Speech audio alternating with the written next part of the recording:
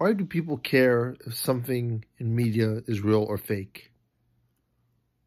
News, I understand, but what about movies and TV shows and comic books are obviously just paper. It was the whole thing with like the Great Train Robbery and the train go towards people, and they're all trying to dodge out of the way because it was the first time they saw that. I imagine kids right now with iPhones watching this right now are having the same reaction. We're going to tie into this, the whole Power Rangers being animated thing.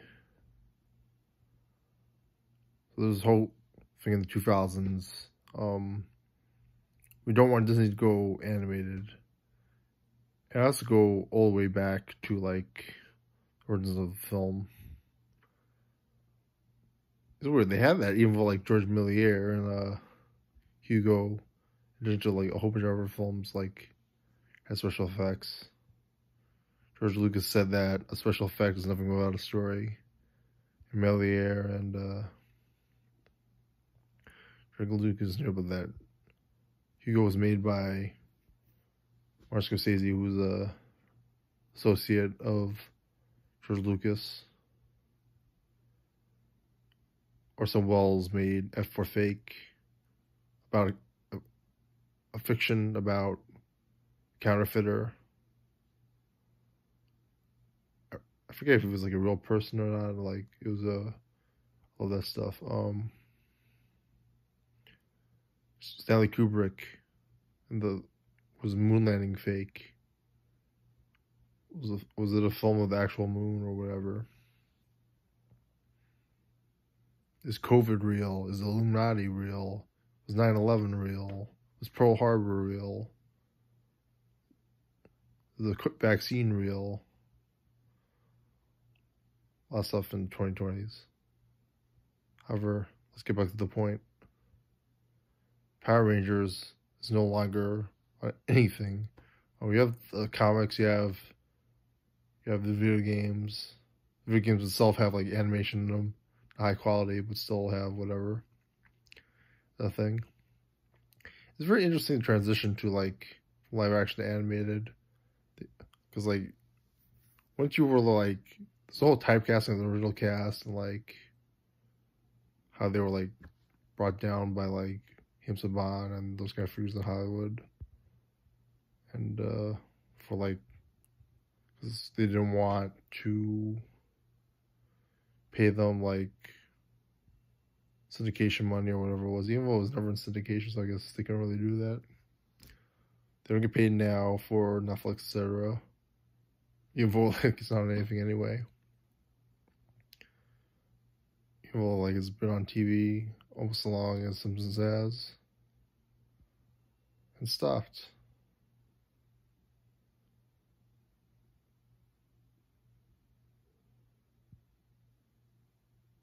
So yeah, they don't like see him in real life.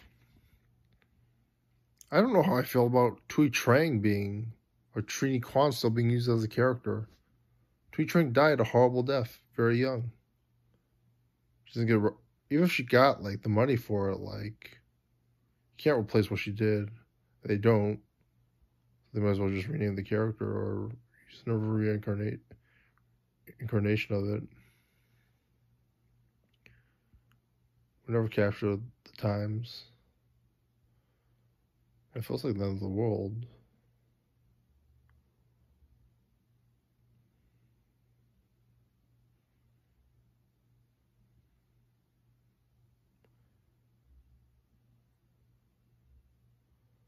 Super Sentai still going, Tokusatsu is still going. Shard Factory has eclipsed.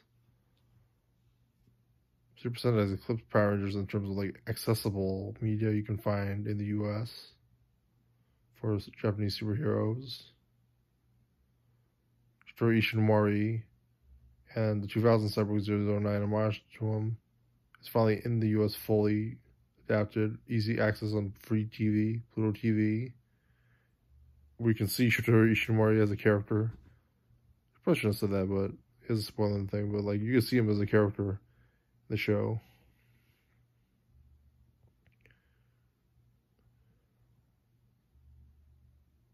Like before, like people were drawing hieroglyphics. That was a real person. They would create statues. That's not the real person. You create a clone of people now. Is that the real person? An android that looks like one? And we have deepfakes now. So far, that hasn't been one of the Power Rangers yet, but there's official deepfakes by LucasArts, and like they recently hired someone to do a deepfake to prove one of the films or TV shows or something, or The Mandalorian. I'm not sure. And also, we don't care about that anymore. There's other stuff we should worry about instead of that. Like that can be an issue later on.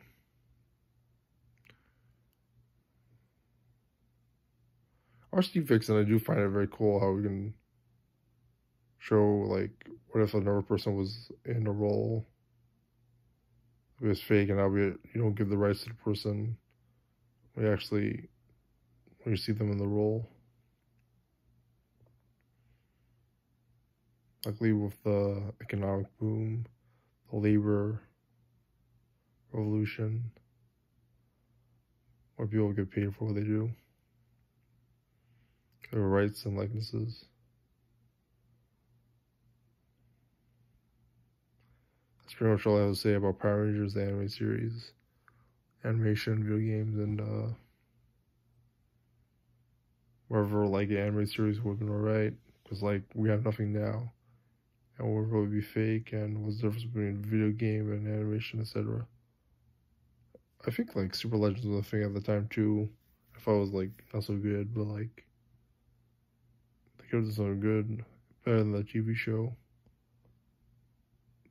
They could have done like something like Star Trek the anime series where you did a whole bunch of scenarios that you couldn't do in the TV show because of it'd be easier on an animation budget than on a live action budget.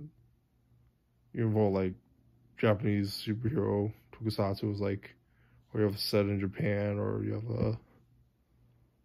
that's not the video games, and like, oh, you have these costumes that are created by, but they're created by people.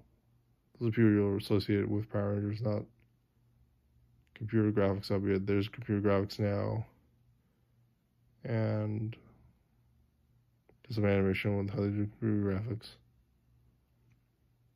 And they've done stuff like Wild Force Forever Red, where like they've done special effects and they look good, jetting, etc. Well, this is capture the feel of it, right? I bet you can't do it now because there's no show. You know, we're in a pandemic, so like you can't film in New Zealand. So they move it back to California or something big like that. The movie's coming. We'll see if because warmer reaction to the last few films, etc. What are your thoughts? Subscribe.